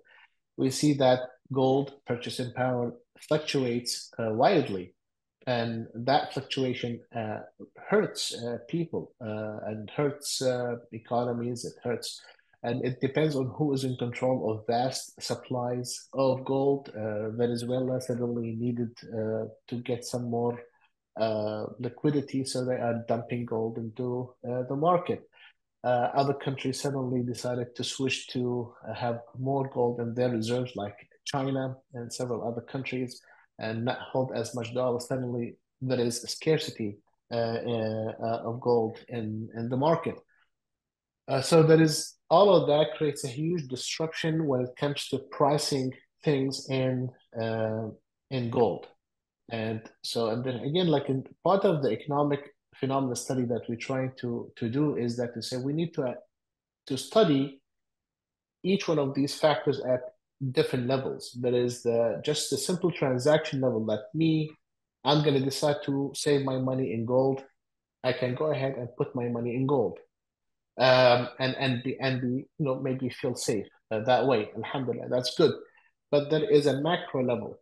Like, how do you run an economy? What do we need monetary policy to get over recession or depression? Like to relax monetary policy. So that is a bigger, very critical question that we need to address. And there is we call the social just lived reality of people and how they need to deal. What does gold play in people's social life and social construct there, our appreciation, our attraction to gold, and how that can change even by itself. So we need to understand all of these levels to come up with a full answer to gold. But just simply saying that gold can be a fundamental solution for our problems today, for our economic system that we live in today, or is it a good starting point? I need to see a more convincing argument, because the argument I see, it's more like micro level. So, for example, one way that gold can help, and I can agree with this, is that we have a major challenge in fiqh, in the denomination of loan contract. So if I am to borrow from one of you in Lebanese lira or even Turkish lira, if I just said this is 100,000 Turkish lira, and we know that I'm having close to 100% or 50% inflation rate, then I'm going to lose half of the value of the money I'm loaning out in 1 year. How is that fair? So one solution to this is to denominate this loan in gold value. To say, well, this is 100,000 lira equal this much gold today, so I'm going to denominate the loan in gold, and that is one way to preserve at least the purchase value of the money that I am loaning out. Now, even this form of contract has some objections from some fuqaha, just to put it out there, but I don't want to go deeper. But this is one way you can use gold. In this case, we call it, from a monetary point of view, we call it unit of account. So use it as a unit account to denominate contracts and to denominate loans in general. So that is one way that you can go ahead, people can go ahead and use. But if you use, for example, that form of contract, that is a big challenge, because at the end of the year, when I'm trying to pay back my loan in gold, and I find there is a 50% increase, because the rest of my transactions are all in Turkish lira, and I'm not making suddenly 50% more profit to be able to pay the gold loan. It creates a challenge for people who are borrowing to pay back that loan. So just this is what I mean by, we are making a suggestion to try to reform a system, but when the full system works against this proposal, this cannot be a true solution, not under the current conditions. Maybe a gold system can work, but under a different an economy that is imagined differently. I want to add one more thing here to this, because it's a related point, which is fractional reserve system. And we have a lot of debate about the fractional reserve system. I personally do not see where exactly in the Quran or in the Sunnah that this is frowned upon. It is a naturally occurring phenomena. It can occur without even interest rate or anything. It is just accumulation of a resource, and then how you manage different maturities and putting resources into good use. My issue here is that so even if you have a gold system, if you have a fractional reserve, but then one of the challenges that you can have is that the money supply can also increase and decrease through banking, we call deposit multiplier, or just simply credit creation, even if you are using gold. So gold by itself is not the full solution. Gold is a part of a system that the system needs to be reformed. So let me put it slightly differently. Let's say even if you are a strong advocate of gold, once gold is put into a fractional reserve system, financial institutions, or let's say call them banks, can still have a strong role in increasing and decreasing money supply, and that leads to changes, like leads to inflation. And so problem of inflation can still exist under a gold system, because we have not also reformed the financial system. Allahu Alam.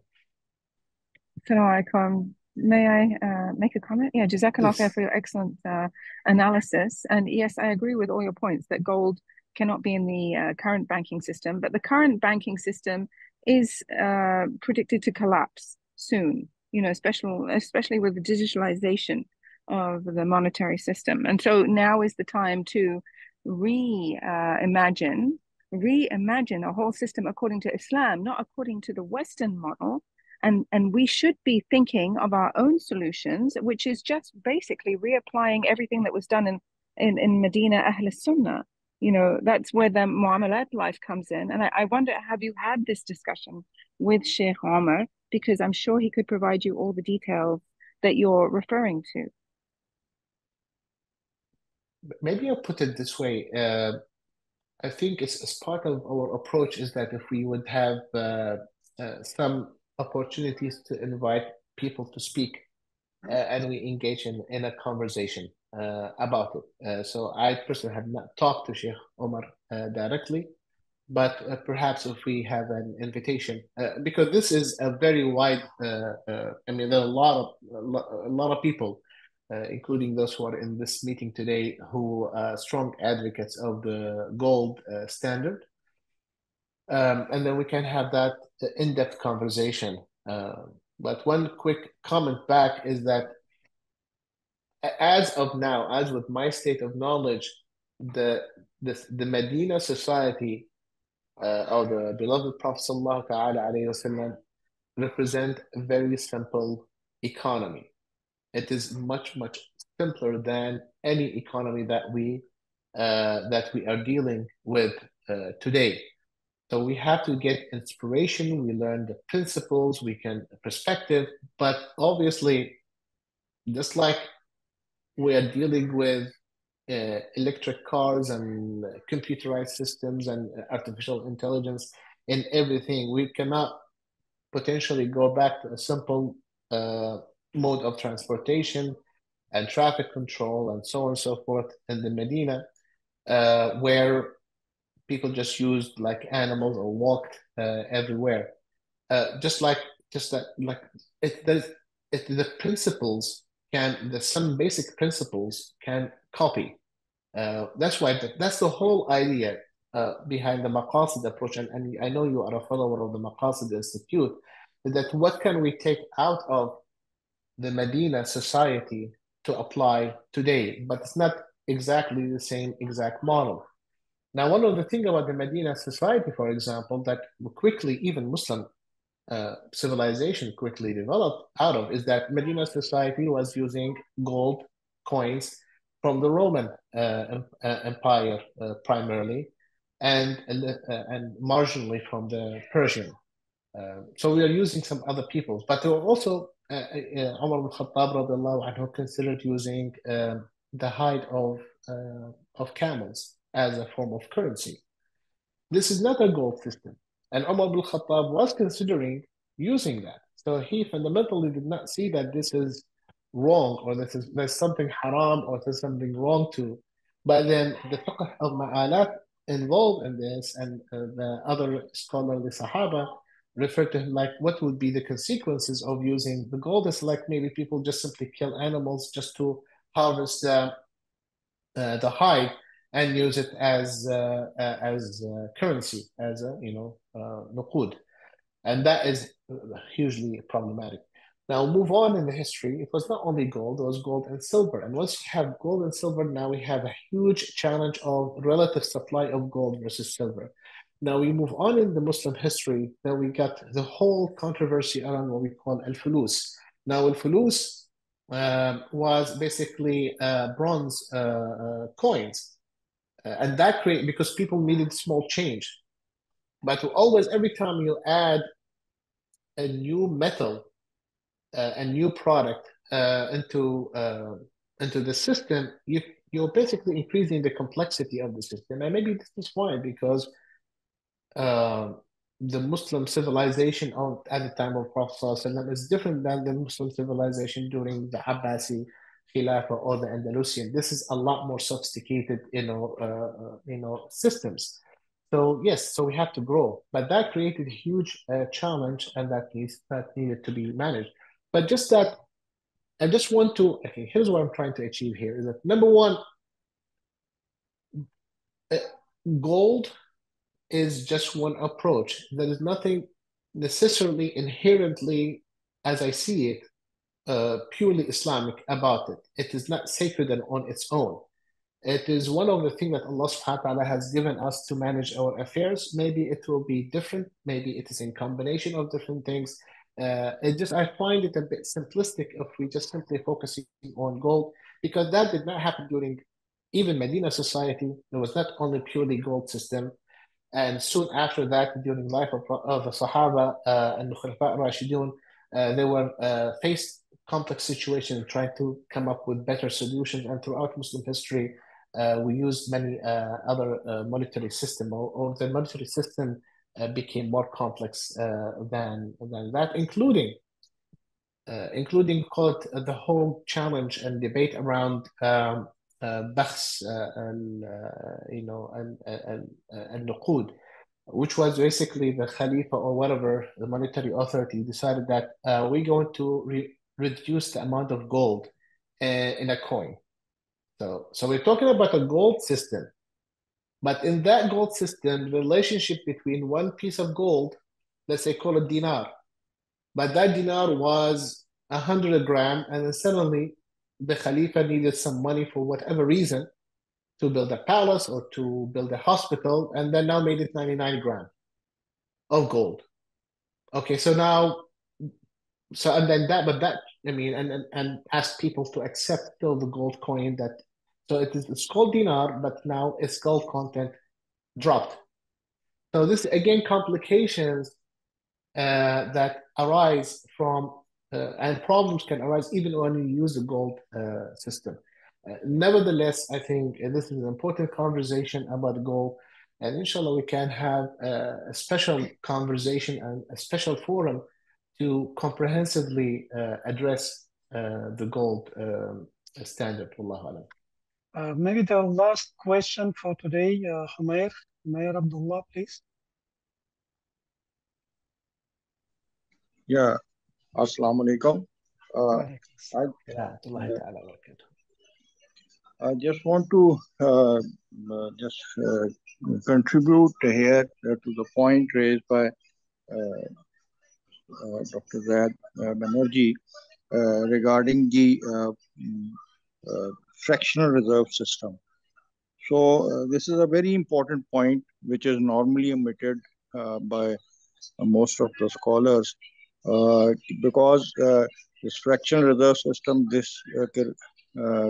able to create wealth out of nothing, and that creates inflation and other problems and issues. So if we just switch the system to a full reserve system, and of course we get rid of the riba and the interest also out of the system, won't it be more prudent and beneficial if we try and run the system in that manner? Thank you.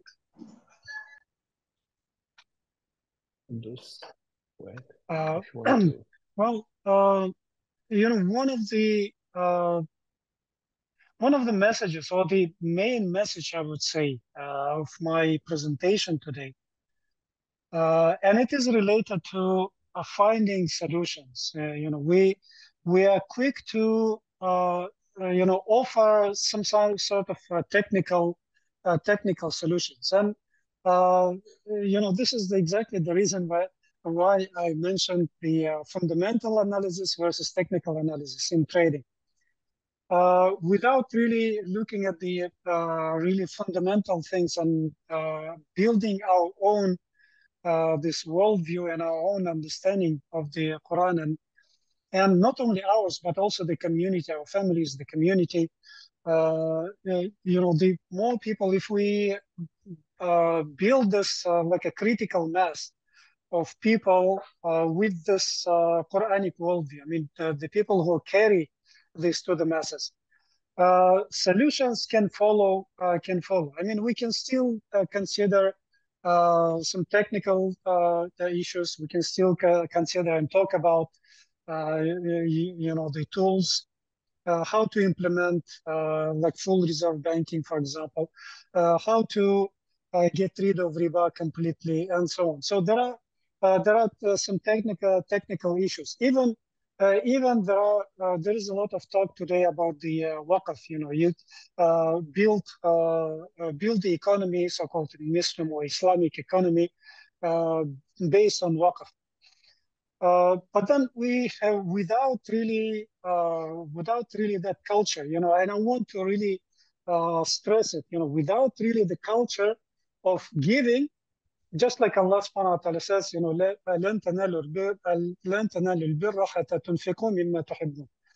Until until we get ready to give, you know, give to others, give from what we love, we cannot give, we cannot get righteousness, we cannot get into this high kind of society which is ready to build like awqaf and the research centers. But then one thing within this old paradigm, we do have some pockets of development where at least we can see maybe some light, maybe temporary light. At least now many of our Muslim brothers and sisters, at least in Malaysia, I mean, the political system is trying to use this Maqasid al-Shariah approach in their religious approaches, in public policy, and so on. But this is I think, the crux of the matter: the building the culture. They're building the culture. That's why, for example, the Prime Minister of Malaysia, he is inviting scholars. He's sitting with the scholars all the time. I mean, it's a regular thing. Discussing very important issues. How effective it is, I don't know. We cannot really judge it, but then at least there is a need to build this culture of giving, and without that culture of giving, only giving the pocket money for sadaqah and being happy about it, it's not going to cut it really. But otherwise, other ideas on like 100% reserve, and some of the ideas, some technical ideas about gold and others. These are important issues, important questions, but the fundamentals are, I think, more important at this time. That's my view. Thank you very much. Yeah. And yeah. Yeah, no. Dear brother Humair, I know this issue was raised in our chat group, in the Islamic economics and finance chat group, and it got me thinking. Again, of course, this is something that issue comes a lot.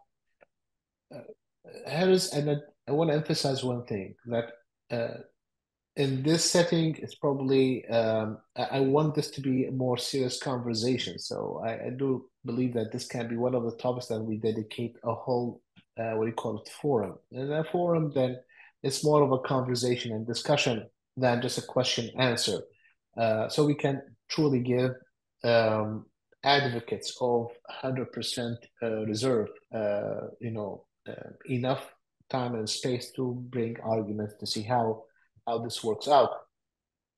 But my quick thing is that under the current situation, under the current system, if you apply, let's say, a country said, like, we're going to go with 100% reserve, the immediate consequence is massive contraction of economic activity, because money supply would suddenly drop, and you're going to have a huge drop in economic activities. So with the drop in supply, then you'll have increase in prices, or we need to have actually more like a deflation. All prices need to halve or something like that to adjust downward, and prices are sticky. So again, this is all from, I'm answering you from purely neoclassical economic approach, and of course with Keynesian and new Keynesian system of analysis.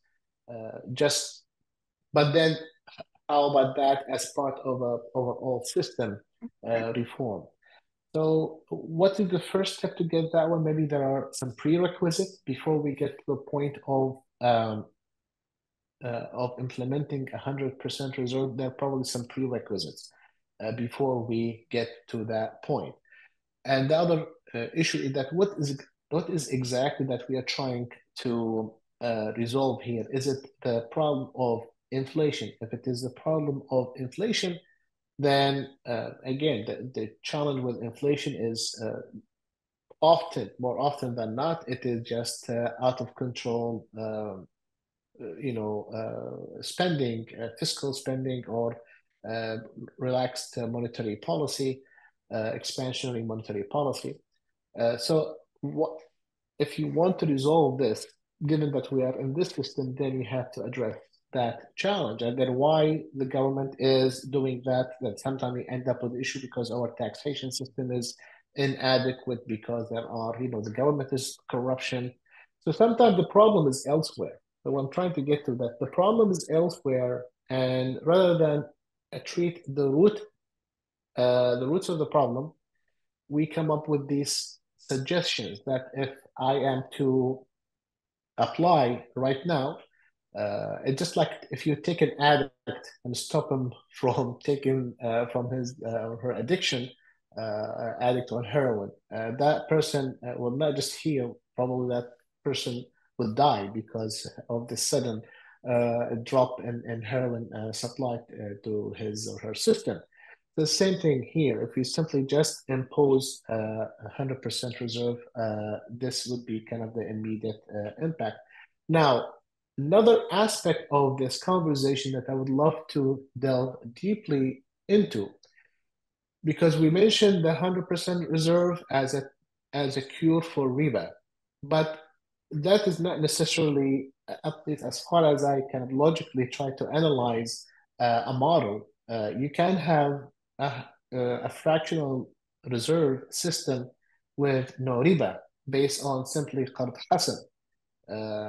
You see, fractional reserve happens because if I'm just a person who people trust their money with me, and I suddenly I have huge amount of money sitting, and when I loan money out or do qard hasan, that I see that it only becomes some recorded transaction on my book, that the money may not necessarily leave my coffers, and it is still here. So in that case, then this is the birth of, so I can find myself, I can make another loan using the same reserve safely if I match maturities, and this is the technical way that banks kind of deal with the situation. So I can do the whole process with potentially qard hasan process without riba. And then this process leads to money supply, and I end up being kind of increasing money supply.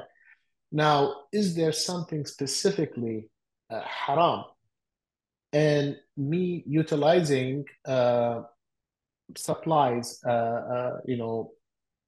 amount of money that are sitting in my coffers to do good?